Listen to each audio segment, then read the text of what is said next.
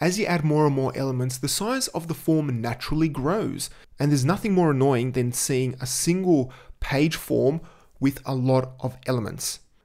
And in Webform, you have the ability to create pages or a multi-step wizard. So what we'll do is we'll create 2 pages in our form. The first one will be called contact details, and that'll have the name and the preferred contact method. And a second page called company details, which will have the details element. So click on build, and then click on add page, and enter in contact details as the title, and then just click on save. And then click on add page again, and enter company details as the title, and then click on save again. Reorder the elements and simply indent them under the specific page. So name will be under contact details, preferred contact method, phone and email, and details will be under company details. And then just click on save. If we view our form, you can see we have this nice little progress bar, which tells us which page we are on, and the final page, which is complete, which is the confirmation page. So if we were to fill in the form, and then just click on next page, we can go back to the previous page, and the values which we entered in previously are still there. So if we click on next again, we can enter something into details and then just submit it. Let's now look at the settings for this progress bar. So to modify this progress bar, just click on settings, form, and let's just collapse these, and then click on wizard. And let's put in the page number and also the percentage. And just click on save.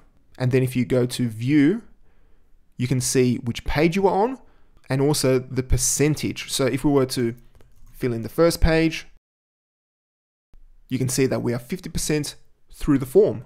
Now another option on that setting, so let's just open this up in a different tab. So let's go back to form. Now another important configuration is this option. So if we go back to our form, you will see that we are on the second page, but the URL is form/request a callback. If we go back to the previous page, it's still form/request a callback. The URL doesn't change depending on which page you are on, which is a problem if you want to track the progress using some type of analytic tool, such as Google Analytics.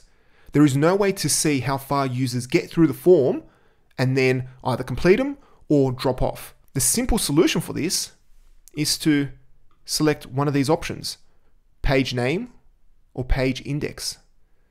Just select page name, and what this will do, so let's just save the form. And then if we reload the form, let's fill it in again. It adds this get parameter, which is page equals, and then the page key. So this page key, company details, matches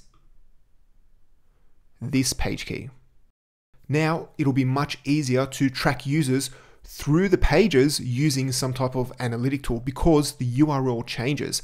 And I've worked on pretty complex web forms that have 5 to 7 pages or even 10 pages. And the marketing department always want to know how far users get through the form. And the only way to do that is to make sure that the URL is unique. Now, the final thing I'll show you is how to change these labels, because I'm sure the first question you'll get from the client is, can we change the next button to something else? Changing this button is very easy. Just go back to build and then click on the specific page that you want to change the button on. So in our case, we'll select contact details and then simply specify a different label.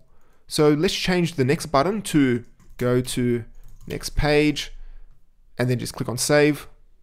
And then if we view our form, and you can see that the button has changed. And we've done it without writing any custom code or implementing a form alter, which is awesome. We can do everything from the UI.